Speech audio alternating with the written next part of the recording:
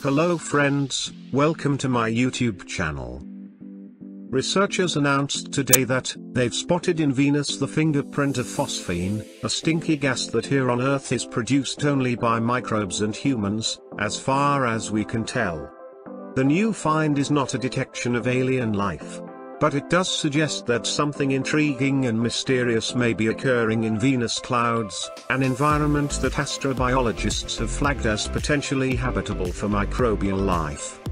The detection of phosphine gas in the clouds of Venus has surprised scientists, who are now wrestling with a big question: could it be a sign of alien life? New research published Monday in the journal Nature Astronomy detailed the recent discovery of the gas as well as its possible origins. And while the scientists behind the research aren't making any definitive conclusions just yet, extraterrestrial life is one of the few explanations that makes sense.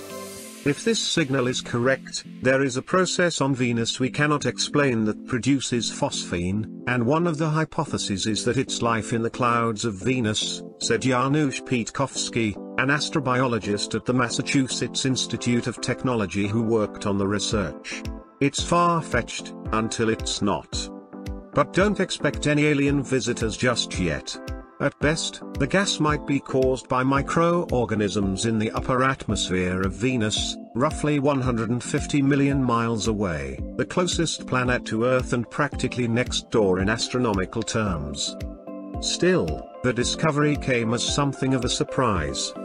"I was really shocked," said Clara Sousa Silva, a molecular astrophysicist at MIT who has devoted much of her career to studying phosphine as a possible biosignature on far-off worlds. "I put all this work into looking for phosphine everywhere else, but here it was on our nearest neighbor."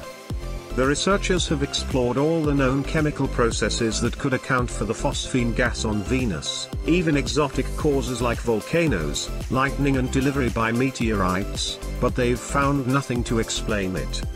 Here on Earth, phosphine comes from microorganisms that break down decaying plants and animals without oxygen. It's usually found with the related gas diphosphane, which smells like rotting fish. That makes phosphine potentially what scientists call a biosignature, a chemical signal that can be detected by spectroscopic telescopes that could indicate a planet harbors at least simple forms of life. The discovery also highlights a main way astrobiologists hope to find extraterrestrial life, not by finding spaceships or little green men, but by detecting its chemical signatures in the atmospheres of distant planets. That's all for today. If you like this video, please like and subscribe. Thanks.